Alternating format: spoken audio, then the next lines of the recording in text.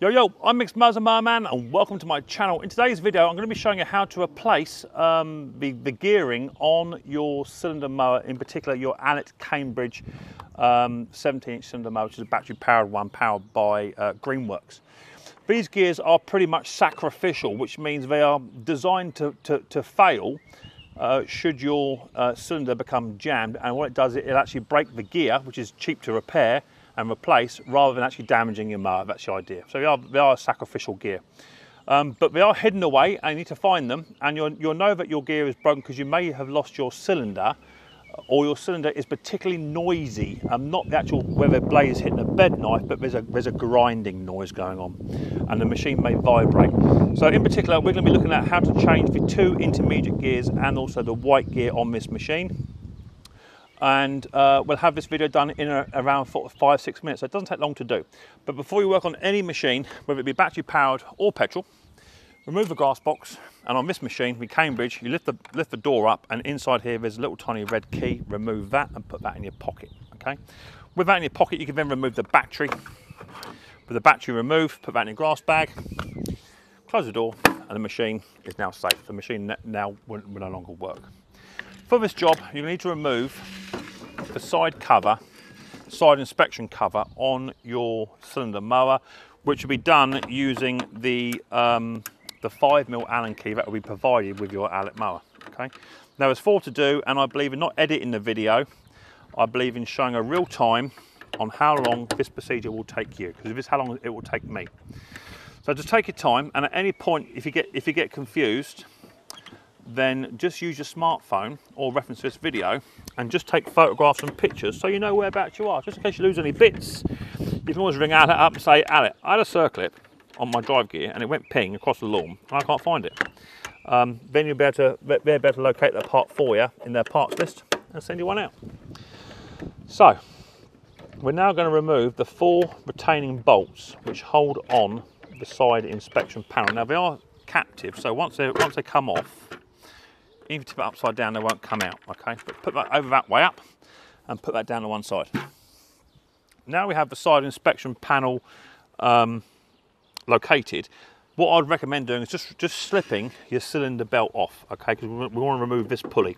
To remove the cylinder belt, just pull this tensioner forward towards the front of the mower, take it out of the tensioner, and then just rotate this one backwards clockwise, and then that'll just slip your cylinder belt off of that pulley. So couldn't be simpler than that.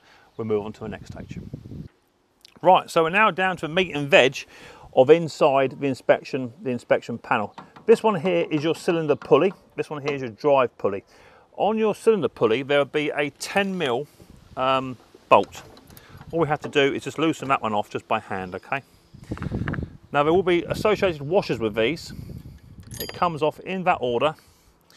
You'll have a big washer, penny washer, a smaller washer, and then you'll also have a split washer. Okay, so make sure they're in the right order when they go back on. So just put them all back on together where they were, and then just put them down inside a little tiny tub and keep them safe. Now that bolt's been removed, we can now just loosely remove this pulley here, which is your cylinder pulley, and on the back side will be one of the gears. Okay, now to remove this gear, very simple. All you have to do is just get a flat-headed driver and just creep this up ever so slightly, and that gear will actually remove. Okay, especially if it's broken, you'll see it. And inside there will be three pins, and that pulley will just literally just lift up and come away. Once you order your new one, just drift in the new pins back into here, and then just gently tap with a rubber mallet, tap these gears back onto there. No problem, easy peasy. Okay. This intermediate gear here is a little bit different. Now, one reason you might have actually lost your cylinder, which not a lot of people know about, is all the way down here there's another little bolt. Okay, now as you can see from this gearing, these two gears need to mesh together, and as you can see that they are just slightly meshing, but actually that could do, see how much slack there is there. That could do just a little bit of fine adjustment. So we're going to adjust that now before we remove the gear. Okay. Right, so to adjust your meshing, so to speak, okay, if you lose your cylinder, maybe your gears are good, These gears are moving, but in fact this white cylinder gear is not, and it's not moving because these two gears are not close enough together. They don't want them binding, but you just want good contact, okay? And all you have to do is loosen off this little tiny 13mm bolt here, just slacken him off, and then you'll see that this plate is fully adjustable. Okay, now as you can see here, the gear is not in contact. So just bring the gearing down. That's too close, okay? Just back it off a touch to where you're happy. And I would say we want to be around about 3/4. Okay, so just back that bolt off a touch, back it off. I want to be about there, about 3/4. And once you have it set at 3/4, you can then just nick that bolt up. Nice and snug, not too tight. And then you'll see that actually that will spin much better, and there's not much slack in there now, okay? Much better. So that's where it needs to be, okay? With that said in mind, if you find that this green gear is actually broken, it's missing teeth or the bushing inside has gone, all you then need to do is get a flat-headed screwdriver. Now this bit's tricky. You want to get a flat-headed driver and just put it behind this C-clip, but you need to put your thumb on the C-clip. If you don't put your thumb on the C-clip, it will jump up and it will shoot across your garden or shed. Once you've got it out, remove that and then just retract this little tiny green gear here. There's a little tiny brush washer behind it.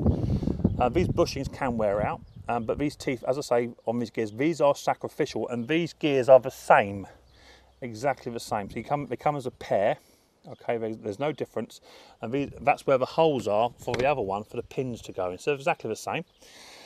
To replace it, couldn't be easier. Just slide the new gearing on top, mind your fingers. Once that's in on top, then you want to get your C-clip, and here's a little Micks Mowers top trick for you. Get your C-clip and just offer it where it needs to be. Okay. Now, with a pair of long nose or stubby nose pliers, just bridge the top of the C-clip, like so. Put your fingers either side, push down, and it goes on. If you try and whack it on with a screwdriver, trust me, it will shoot off, okay? Now it's in place, just recheck that your gearing is correct and we're happy with it, and then you can start to look at the white gear on the cylinder. Moving on to the cylinder gear, the main gear, you can do this with the cartridge in or the cartridge out. It's sort of irrelevant really, okay? But this gear will also break from time to time because they're plastic, they do wear, and also they are sacrificial, they are protecting your cylinder. So rather than hitting something really hard and breaking the cylinder, this gear may even split, or the teeth will wear off, and that'll stop your cylinder. So they are sacrificial, and you can get them very, very reasonable price indeed, okay? Now to remove this one is a bit different.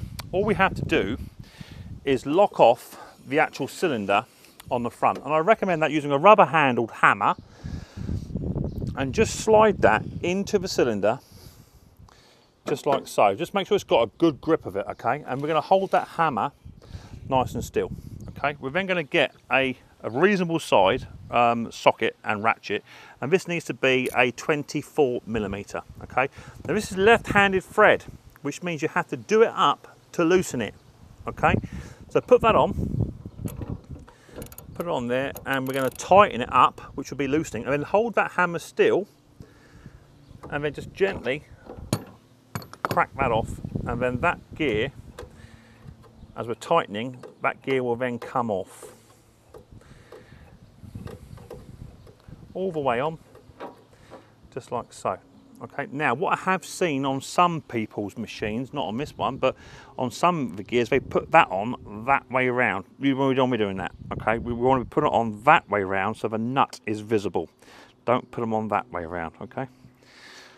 Once you've got your new gears are turned up from Allett or wherever you're getting them from, simply put your new white gear on and loosen it, which would be to tighten it. So we're going to go anti-clockwise. Once it catches it, a go. Anti-clockwise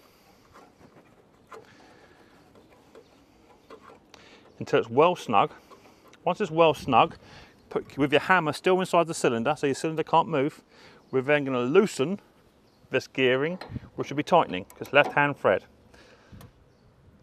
Snug it down. It doesn't have to be super duper tight, guys. You don't want to bend your cylinder, so you don't have to go mad.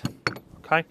Once that gear's now been replaced, we can then put on our green gear, and we're going to check for meshing, which is about 3/4 of where it wants to be, so that's a good place to put it. We have adjusted it already. I'm then going to grab my C-clip, which I haven't lost. I'm going to put that on, and again I'm going to use a Micks Mowers trick, pair of stubby nose pliers over top of the entire shaft and the C-clip.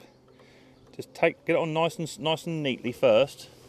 Once you've got hold of it, just hold your thumb near it and just click it down. That goes on. Then we can attach our cylinder intermediate gear, and then we can attach our 10mm bolt with the 3 washers: penny washer, normal washer, split washer. That'll go on. We're going to grab a 10mm spanner. We're going to grab the cylinder just with our hand. You can wear gloves if need be, but this isn't going to be tight. It's just going to hold it down, just like so. The reason you want to do that is just because you'll hold the cylinder, because this will all move, but we're just holding it. So that's all good. We like that. Now we're going to put our belt back on. So belt goes over the cylinder, over this top one, pull this tensioner out, and then just rotate that in a clockwise position, and that is your cylinder belt put back on. We then relocate and put the rest of the mower back together. Okay, now that we've fully adjusted the gears, we've replaced the gears if they've broken, failed, or just for maintenance. We put the cylinder belt back on. Everything is working as it should do. We're happy. We can now put the side cover back on. Once that goes on, a bit of a snug fit, a little gentle tap. Tap, tap, tap. And then there's 4 5mm bolts, which are captive, so they haven't gone anywhere. We're going to nick them up. And that will be pretty much your maintenance done on how to replace the gears and remove the belts and tension the gears, all that sort of good stuff. It's all the information is there for you in one video. And I think the video will take no more than about 15 minutes. So that's what it took me. I only edited the video just so I can just change the angle of the camera so that you guys and girls can just get a better view. Otherwise you're going to be 5 feet away and not be able to see anything at all. Right, so that's your Allett Cambridge on how to replace your gears if they fail or just due to general maintenance. As I say, they are a sacrificial gear. They're designed to protect your machine. So now that's all been put back together, all we now have to do is open the door, grab your 40 volt battery, slide that in till it goes click, click, and then into your pocket you're going to go, and you're going to grab that little tiny safety key. And you're going to put that into there, close your door, make sure there's no tools or anything in the way, and just operate your cylinder, make sure all the gears will work. And the drive, lovely. And that there is how to replace your gears should they fail, or how to slip your belt, all that sort of good stuff. Or you just want to do some routine maintenance. You've had the machine for about a year, you just want to change your gears yourself, you can do it yourself, especially if it's outside of warranty. If it's inside of warranty, you've got a failure, then check out Allett's website and make sure that your failure to the machine is covered by the warranty. So I don't recommend doing your own work if it's inside warranty. But outside warranty, you may have to do it yourself, and just to save the money. So also, Allett may just want to ask you some questions on what has failed, and this video will give you information on what you're looking at to identify the parts and bits and pieces. So I hope it helps. If you like the video Micks Mowers and Mower Man on how to change the gears and how to do the belts and adjust your gears, then give us a big thumbs up, subscribe to the channel. I have a playlist on this Allett Cambridge on other videos on how to change the belts, do's and don'ts, how to use, what to do and what not to do. There's about 5 or 6 videos here on the Allett Cambridge, so make sure you check out Micks Mowers. Subscribe to the channel, give me a thumbs up and leave me a nice little comment if possible. Thank you very much for watching Micks Mowers and Mower Man. I'd like to see you guys next time very, very soon. But don't forget, much more importantly, take it easy.